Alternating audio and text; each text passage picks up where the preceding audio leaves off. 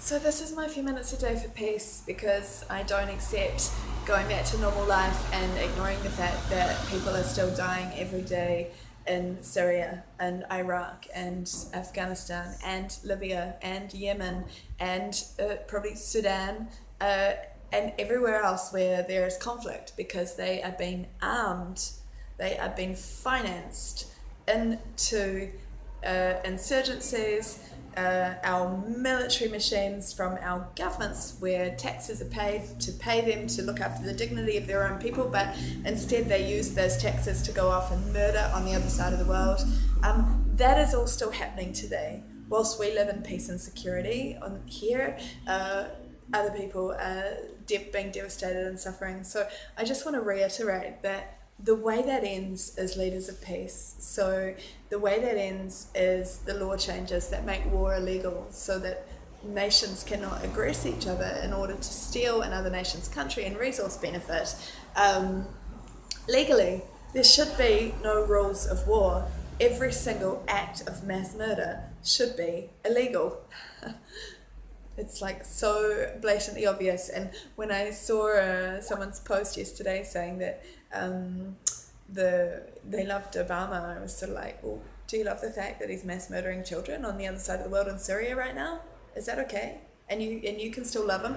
How can we separate those realities? How can we separate the existence of gross trauma that an individual is in charge of inflicting from the fact that we see them in popular culture as nice people, smile and wave, happy, happy, give me your vote, whilst I go and kill people on the other side of the world with drones and with fighter jets and with bombs and with insurgents on the ground and with boots on the ground, military force on the ground.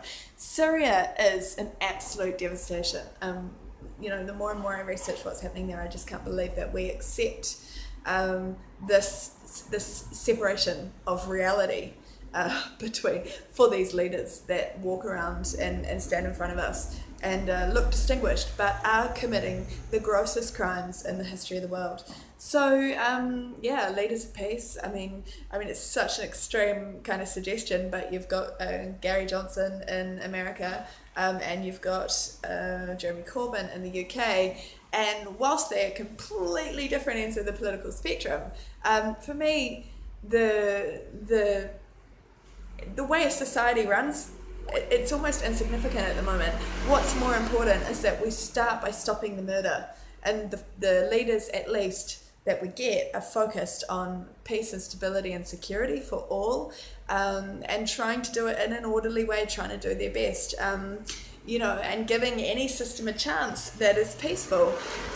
So it's kind of probably very funny to a few people for me to say Jeremy Corbyn and Gary Johnson, but I don't really care. As long as there's an attempt to give dignity to all citizens, whatever political system that works within central government is just, it's like a band-aid really, because it's not like central governments are ever going to efficiently deal with the people. Small scale management of people is what produces the best outcome of people. Small scale healthcare, small scale education, even the UN did a study on the future of food, and it was small scale organic farming that was sustainable future of food, not mass scale corporate farming. It's our quality of life is about micro leadership and localization and decentralization and all that sort of thing. So I'm not a fan of central governments, but whilst we have them, we should be doing everything we can to vote for leaders of peace.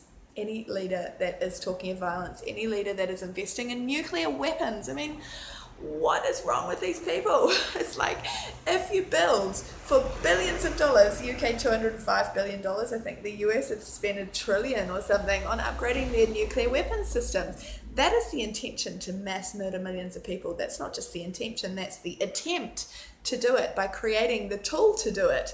And at some stage, someone's going to use it. And the fact that we have leaders that are progressing literally the destruction of the planet by investing billions of dollars in in these future weapons of death, instead of helping to ensure that their citizens have peace and security and an intention of peace and for the future and dignity and opportunity and money and healthcare and education and all that sort of stuff. It just blows my mind that we let these mentally not correct people continue to invest in a future of war and death. War should be illegal. There are children everywhere being murdered and suffering. It's not our world. We borrow it, then we leave.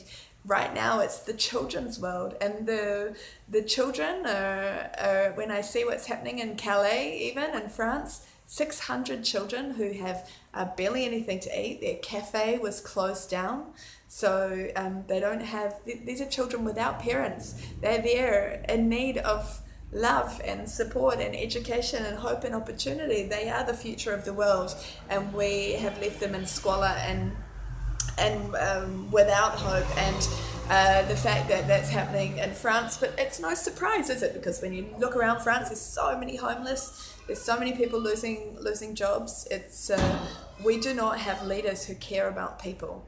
We have leaders of violence, and we don't have leaders who care about people. So that's my speech for today. We honestly, I mean, it's not happening. There's not like riots in the streets, or there's not marches in the streets asking for peace. There's not people who are trying to change the law to make war illegal. Not really. A few sort of fringe groups. But so I constantly think, how is that going to change? How is it going to become the mainstream rhetoric to stop the violence and to stop planning this leader of future death and destruction, and for the International Criminal Court to use their mandate to immediately stop the death in Syria and stop this grand theft of a nation state by a bunch of allied states that seized on the civil conflict as an opportunity to take the country, or more likely probably instigated the civil conflict as an opportunity to take the country, because it's like a domino game. They're doing one country after the other. So I mean, that's my message. Ramble. We're not really doing anything to stop the wars. We're not doing anything to create a future of peace. And my concern now is that if we don't do that at some stage, well, it already is affecting us with terror attacks, but if we don't do that at some stage, we could find ourselves affected by war as well. And I'm not saying that in a selfish way. I just think that we need to be fighting for peace. So that's my blah today. Cheers.